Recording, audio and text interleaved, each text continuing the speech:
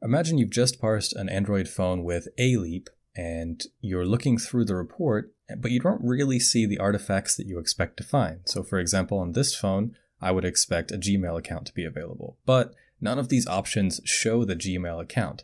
What can I do? Well, the good news is ALEAPP is really easy to develop a module for if you know a little bit of Python. So what we're going to do today is show you how to make an artifact in ALEAPP. The first thing you need to do is actually download ALEAPP from the GitHub repository. I just have the folder cloned and all of the code here.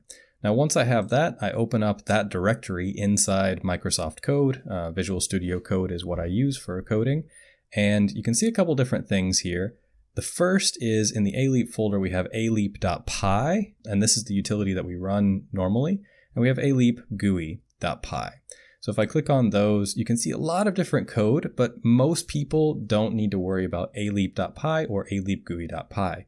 Most people who are developing a module will never even look at that code. Okay, what we care about is in the scripts folder. So there's a folder called scripts, expand that, and then there's basically two files we're interested in. One file that we actually have to create ourselves, and then one file that we have to modify a little bit. But before we get into that, let's identify some information that we want to be presented in the ALEAPP report. So the file that I'm interested in today, I found during the Celebrite CTF, and it is in the com Google Android GM shared prefs Gmail XML file. Okay, so if we look inside that file, it's just a simple XML file. And what I'm really interested in is this active account string, right? So we have a string name equals active account, and then we have a Gmail address that I'm looking at. So I want ALEAPP to be able to pull out that active account and show me that Gmail address just from the reports page. Okay, but right now it doesn't. Now we're kind of lucky because this is just a straight XML file, so we don't have to parse any databases. Very often we're parsing SQLite databases whenever we're dealing with Android, but this I can just pull it out directly out of the XML file. There is some other information that could be interesting in here, but I'm going to save that for later and just try to get the active account pulled out for this particular module. So I'm going to call my module Gmail or Gmail active account or active Gmail. Okay, so now I have an idea of what I need to pull out. It's the active Gmail account, and I know what I want to call it, just Gmail analysis, because there is no other Gmail analysis in here. So let's go to first iLEAPP _artifacts.py. Now what this file is the list of all of the artifacts that ALEAPP will recognize, or you need to point this file at your particular code. And it has a very specific structure that you have to follow. I've already added my code, and basically we just enter in alphabetical order. We are adding code to scripts.artifacts folder. So we are in the scripts artifacts folder, and I'm going to add a new Python script called Gmail because it's for Gmail analysis. Now I'm importing a function called get_Gmail active. Okay, so get_Gmail active. Basically what you can do is once you know what you want to name your artifact, you can just copy one of these lines and then change the file that you're pointing to and the function that you're calling. And we'll talk more about what those mean in a second. Once you have that inserted, you can scroll down. And again, looking at this in alphabetical order, I've added my Gmail active entry and then given it a common name. And this is what will show up in the categories. I'll show you in a second. And then the final thing that we add is the file that I want to analyze. So basically ALEAPP will go through all of the files in Android, and if it finds a file that matches the string that I'm looking for, then it will send that file to our script so we can process it. So all of that is defined inside the iLEAPP _artifacts.py file. So you need to add two entries in the iLEAPP _artifacts file. One is the name and artifact or file that we're interested in analyzing. And then the second is the function to call whenever those files are found. The next thing is whatever I've added here. So I called my file, for example, Gmail. So in the scripts.artifacts folder, I need to create a new file called Gmail. So I already have it created here, but I have an empty file. So now we can actually get started in writing our module. We've already told ALEAPP that our module exists and which file it can be found in. So then now we just have to actually start writing our module. Now I'm going to add one thing that I don't usually see other authors do, and that is add a header to your module. Now, most of the modules have been written by a small group of people, but as more people write these modules, we're going to want to add headers. That way we can keep track of things. So I'm going to create a header, and I'm just going to give a description of what this module does, who to contact if there's a problem with it, the date that it was written, the version number of this individual module, and then any special requirements. And what I mean by special requirements are really third-party tools or libraries that are not built into Python. So if they're in the Python standard library, it doesn't require special requirements. Now, once we have our header set up, and like I said, it's non-standard, add the information that you think is useful, the next thing we need to do is import Python libraries that are necessary to run your program.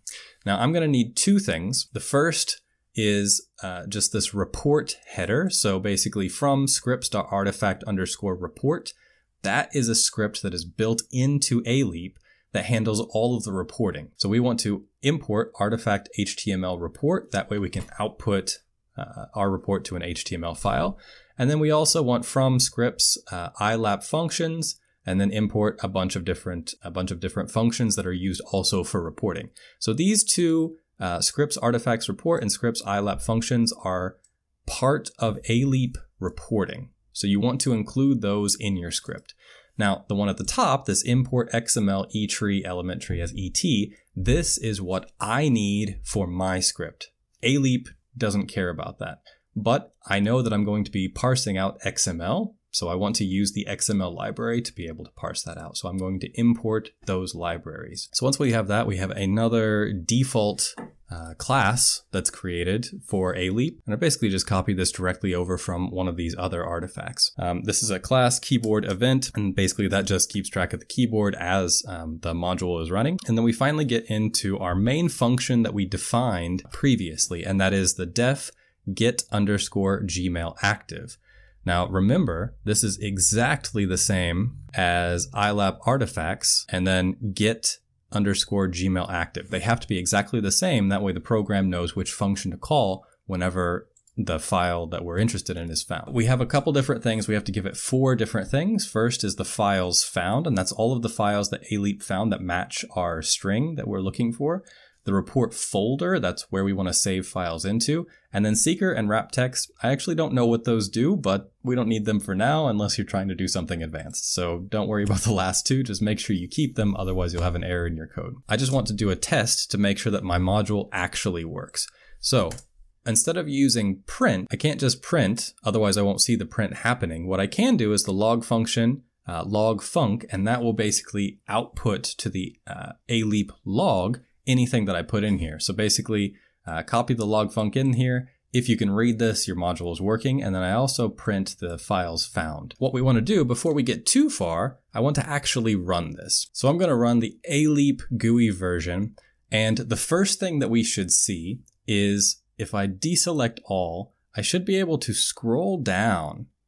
And if everything looks good so far, then I should have my module available inside this list. So we can see Gmail active. Gmail active is listed properly, which means that ALEAPP detected my module. Now, does my module have any errors? I don't know yet, but at least ALEAPP knows about it. So I'm going to go ahead and select the folder that I want to save the report into. I'm going to select the data that I'm going to be processing. And since I've only selected my module, that should be the only thing that runs. So let's go ahead and process. And we can see that there was an error. But we did actually run. So if you can read this, the module is working. That means that that first text did actually run. And then we're basically printing out the files that were found. And then we had an error after that. Okay, so at least we know that we got to that point. So everything looks okay so far. So once I have that, then I can go ahead and remove those log functions. Just keep them for testing. But now that I know that that's working, that is fine. So the next thing I'm going to do is actually add our processing code. So first we just had the libraries that we need to do this module. We tested to make sure that our module is detected by ALEAPP and that we can actually output to the log function. The next thing I'm going to do is have my processing script. Okay, so we have a variable that's created called active account. That's the Gmail address that I want to pull out. We have the file found, and file found is coming from files found. And I want to take Basically, the first file that I find, I'm going to use that file for my analysis. That file is in XML, so we can go back and look at our original file here. We just have an XML file, and I want to parse that out where I'm looking for example, string name equals active account, and then pull out that Gmail address. So that's actually the contents that I'm looking for. So I'm going to use XML tree equals ET, that's from our imported library, and then we are doing ET parse file found. So whatever file ALEAPP is sending to us, I'm going to parse that as an XML file, and then save everything in XML tree. Then XML tree, I'm going to get the root, the XML root of that, which basically just means all elements from that file, and then save that into the root variable. And then for child, so all of the child elements inside the XML root, get the child's attribute of name. If that name equals active account, output that active account to the log, set active account variable to child.text. So basically what I'm doing is parsing all of this as XML, finding active account, and if it equals active account, I'm getting the Gmail address, and then I'm just saving that Gmail address text to a variable. That's all it is for parsing out my data. This isn't a complicated data structure. It's a very simple data structure, but that's it. Now I have the data saved in the variable. All I have to do is create my report. So I have my variable set with my child text in it. If active account is not equal to empty, so here it was empty. So if we actually have set it to something, then that means we have found the active Gmail account. Okay, good. If we found it, then create the report. If we didn't find it, then just output that no active Gmail address was found. If it's found, then we go ahead and start making the report. And most of this reporting is just straight from the other artifacts that were created. Go ahead and take a look at them and see if you see anything that's useful for you. So here we have report equals artifact HTML report. Remember, that's coming from a library that we are importing above. And I'm calling it Gmail active. Then we have report start artifact report in the report folder. So the location that we're saving all of the reports for this phone, basically just create another Gmail active folder in there. And then we have add script, and here's where we actually start creating our data headers. And this is the header for the table that's going to be shown in the HTML file. So here we have data headers, and I only have one header because I only have one Gmail address. So I have this active Gmail address. You can name it whatever you want as long as it makes sense for that column. Then we have our data list, which is an empty list. And I'm appending the active account to that list. So basically I'm adding the Gmail address to a list that is going to be creating a table. It's a little bit complicated, but if you're dealing with lots of different data inside a table, this really makes sense. And then we're just writing the artifact table out with the data headers, the data list, and then the file that was found. We have the end artifact report. And that's all it is for creating the HTML report. Now, if you don't create the HTML report, you can still output, for example, to a TSV. Your module will still run. Now, the next thing is this TSV name equals Gmail active, and this is creating a tab separated value file along with the HTML report. And then we have TSV report folder, data headers, data list, TSV name. Okay, so basically 2 reports are always generated whenever ALEAPP is ran, the HTML report as well as a tab separated value report. It's basically split into 3 parts. First is just getting ready and importing all the requirements. Second is actually parsing out the information from the files that you're given.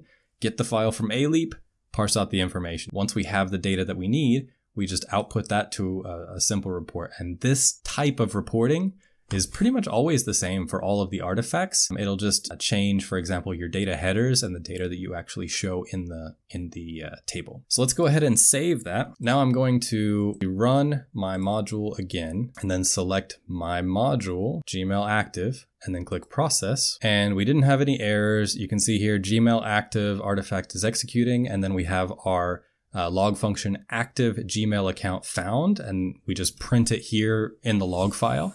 But that's not the HTML page. So we know that our artifact was found and it ran and it was found correctly. And then we exited properly. And then we also get this processing complete where the report is. If I click OK, our page pops up automatically. And you can see that a new category has been created, Gmail active. And we have another tag, Gmail-active. And this is our artifact that ran. I didn't set any icons or anything like that. We might want to just name this category Gmail, but we'll deal with that later once we get multiple Gmail artifacts created. So go ahead and click on Gmail active.